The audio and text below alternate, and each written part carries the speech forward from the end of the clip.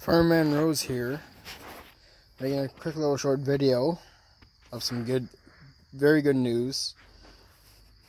I'm not going to get to the point right now, but I'm going to start off with the Nitro Cadet. Flown it today. Flies really good. About 10, maybe 15 minutes, not even half a tank burned. That's it in there. I want to do a shout out to Jeff's Custom RC. Thank you for the book. I'm going to use this to repaint the MiG 17 in the wintertime, and once I get a hold of the F-22, Mirage, or another MiG, or a Sioux plane, or the A-10, most likely the A-10, I'm definitely getting that thing, the 2080s. That'd be really nice to get. Just get base gray and then paint it up. So anyway, you're all wondering why all the planes are in my car. Well, I'm going flying tomorrow again. And you think I'd just put a airplane in here and not fly it? Well, this one right here is flying tomorrow.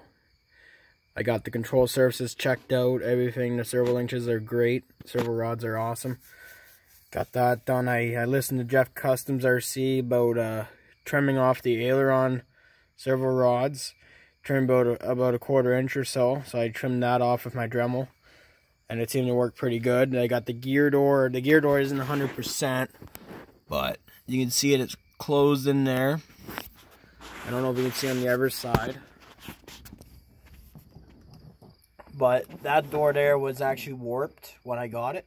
So I used a cigarette lighter to try my best to make it as flat and flush as I can. I still gotta do some other things. I got tape in here. I gotta tape up the wires underneath the wing. But this side's okay. It's got lots of power. I tested everything out. I'm able to get my 6,000 milliamp 6L 75C tourniquet graphene panther pack in there. Very, really tight.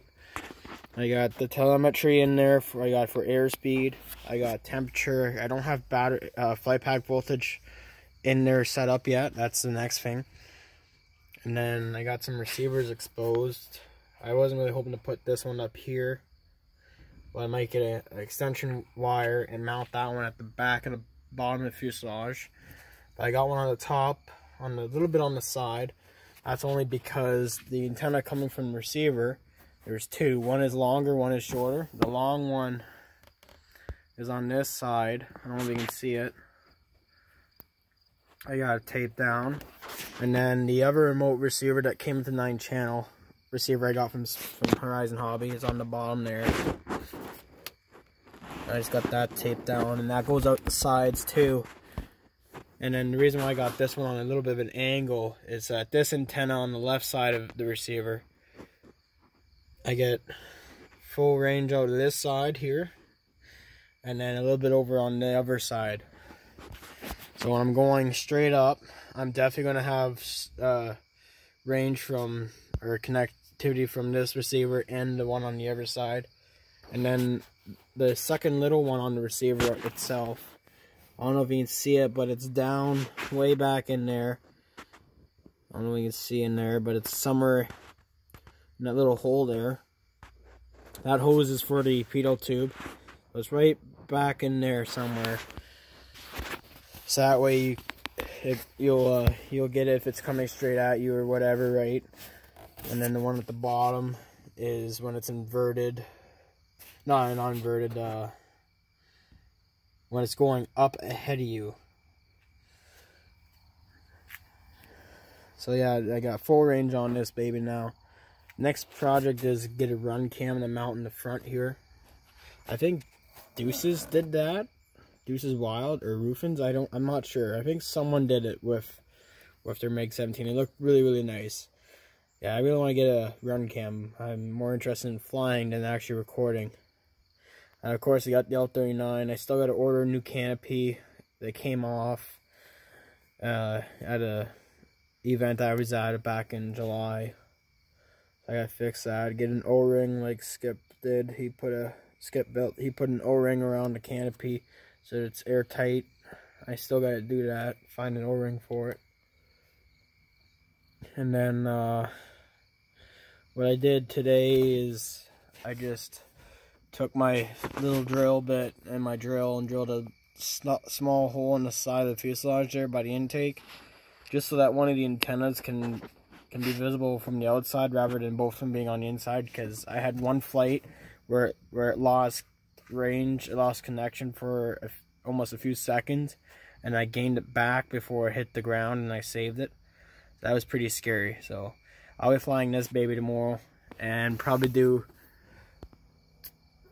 2 or 3 flights on this, but I only have 1 pack for it. That's the only issue. And a pack takes about an hour to charge anyway.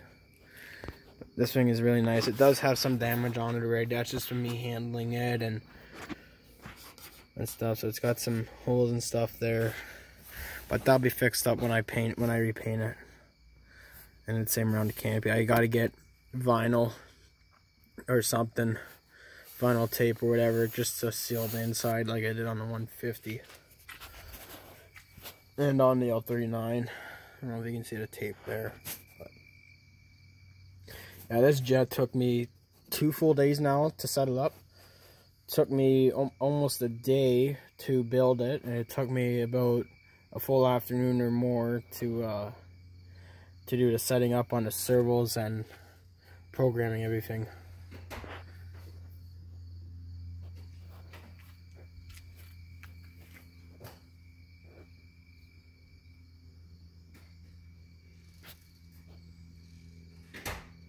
So I got a new car, got a Nissan Rogue.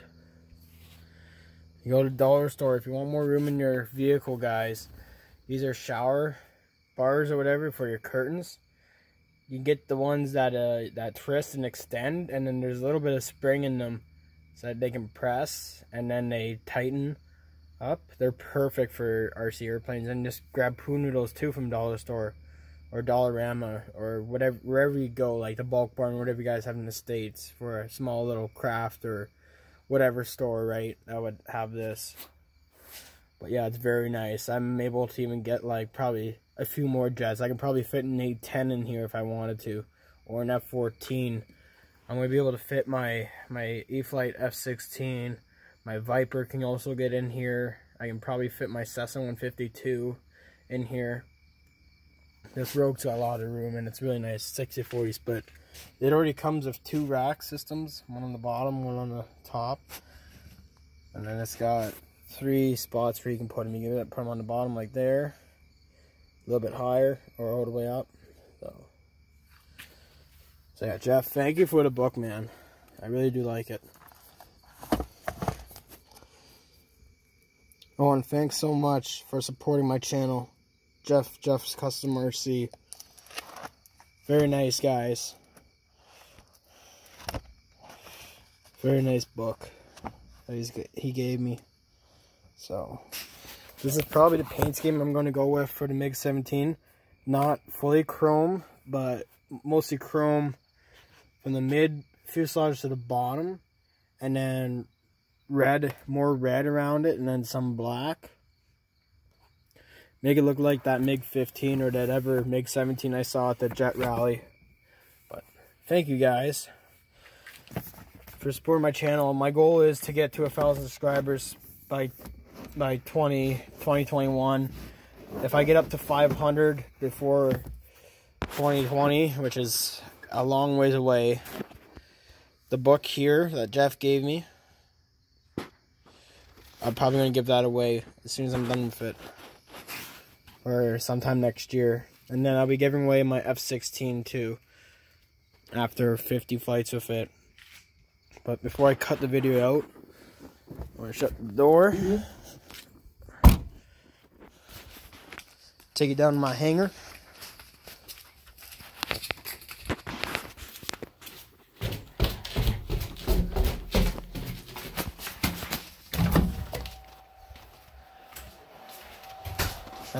Battery's charging.